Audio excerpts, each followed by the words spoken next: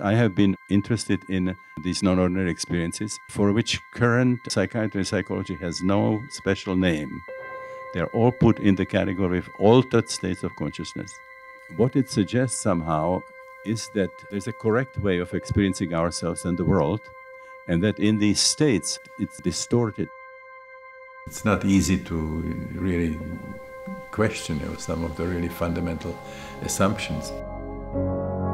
Stan Grof is known as a pioneer of psychedelic psychotherapy. And in 1954, we got a sample of LSD. When my own experience was culminating, my consciousness was catapulted out of my body. I became nothing, but I became nothing. I became everything.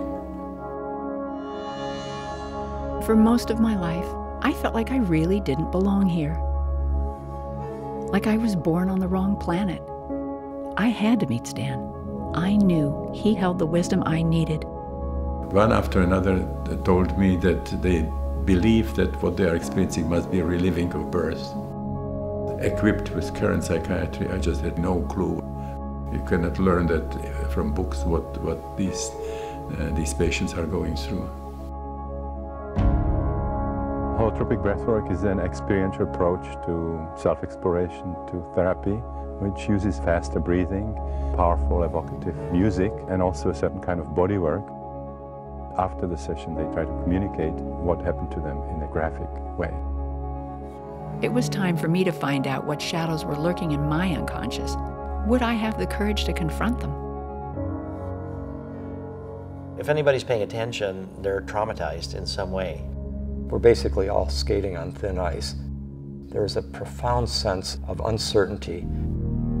The pain was so intense. I was also tapping into the collective sadness, and what a depth of it there was. Changing the situation is not simple. We cannot just do transpersonal spiritual sanitization.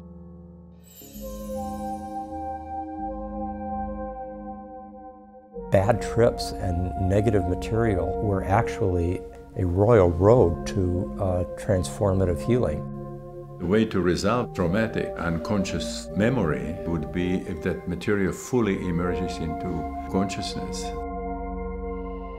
Stan represents the long through line, a work over decades. He uncovered the deep structure, the archetypal pattern, you might say, of the life process.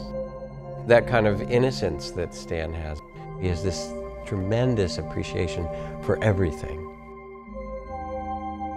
There is a beauty and there is an intelligence which cannot come out of matter.